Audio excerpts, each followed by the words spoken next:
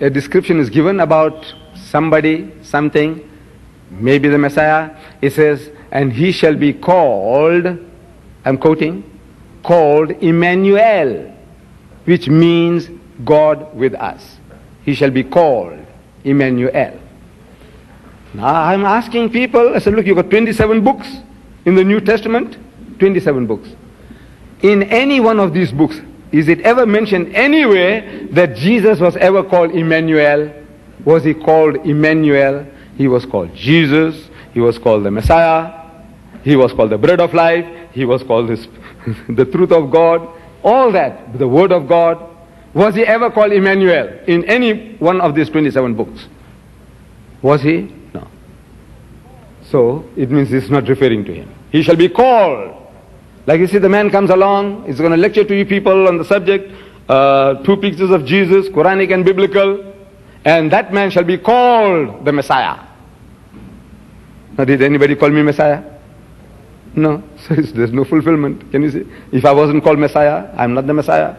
He was called, and nobody ever called him. He shall be called. I said, you see, that refers to Muhammad.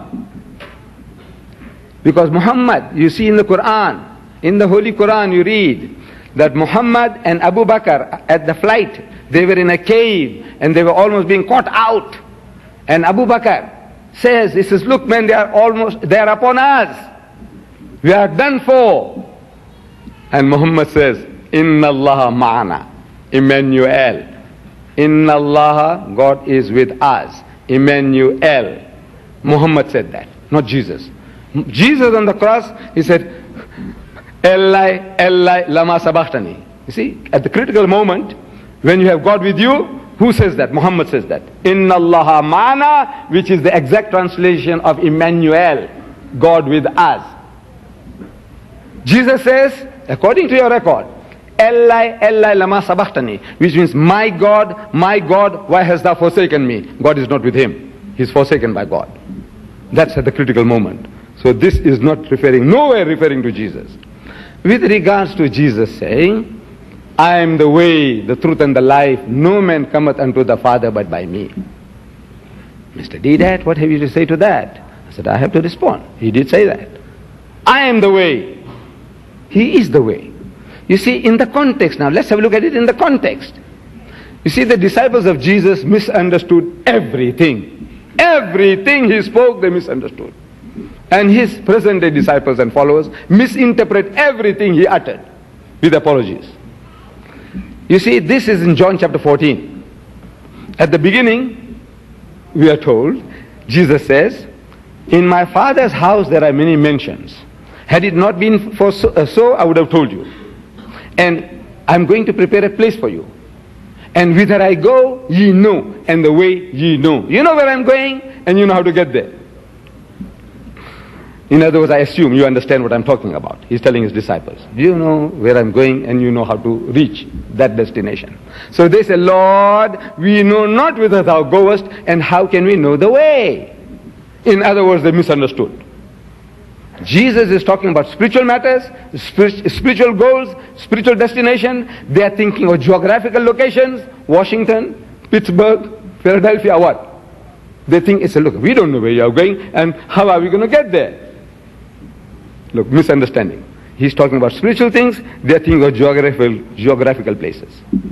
So Jesus in answer to that says, I am the way, the truth and the life. No man cometh unto the Father but by me. It means if you want to know where I'm going, look at me. The way to God is personified in me. Look at me. The truth of God is personified in me. Look at me. True life is personified in me. Look at me. If you follow me, you will reach your destination. And they misunderstood again. No, it was too heavy for them. Too heavy for them, for his disciples. This simple statements, they can't understand. Everything they're misunderstanding. So they said, look, Lord, show us the Father and it suffices us. Look, all this you're talking about is too heavy for us, too heavy. We don't know what you're talking about. Just show us God. If we can see God, we'll be satisfied. In answer to that, Jesus says, Philip, you have been with me for so long. You know, you ought to know better than that. You are a Jew. And as a Jew, you know, no man can see God and live. God is not seen at any time. That's what the scriptures say. He's not seen at any time. And no man can see God and live. If you see God, you'll be consumed. And you with me for so long, and you still making such a silly request. You want to see God with your bodily eyes when you can't look at the sun. He said, if you have seen me, you have seen the Father. Meaning, if you understood what I am, you would have understood what God is. Same John is talking other places. Seeing, they see not. Hearing, they hear not. Neither do they understand. Means you see and you don't see. If you have seen me, meaning not physical seeing, because Philip had no defect in his eyes. If he had, Jesus would have healed him. If he can heal other people from the blindness, why not his disciple of his defect in sight? No, he's not talking about physical sight. Means if you have seen me, that has seen me, then if you understood what I am, you would have understood what God is. You wouldn't make such a silly request, wanting to see God with your bodily eyes. Way to God, you see, every prophet of God, in his own time, in his own dispensation, is the only way to God. In the time of Moses, Moses was the way to God. If you wanted another way, the children of Israel chose another way, through the golden calf, for which 24,000 people were killed. The Jews, killing Jews. God's command says, destroy them. This rubbish, they're worshipping a calf, kill them. One book says 23,000, other says 24,000. We're killed for that. Why? Because they chose another way. There's only one way to God, is through the way of the prophet of God. The prophet of the time, he tells you, in the time of Noah, Noah was the way to God. You want to be saved? Get into the ark. That's all. No fasting, no prayer, no zakat, no pilgrimage, nothing. Just get into the ark. Salvation is yours. That's all. You see, he's the way to God. Anybody who got in, saved. From physical destruction as well as spiritual destruction. Listen, hearken to the prophet of God. In the time of Jonah, Jonah was the way. In the time of Jesus, Jesus was the way. In the time of Mohammed, this is his dispensation. Muhammad is the way. If you want another way, it will not be accepted from you. Because Christ told you that when He, the Spirit of truth, is come, He will guide you into all truth. He had the message. He had the solutions.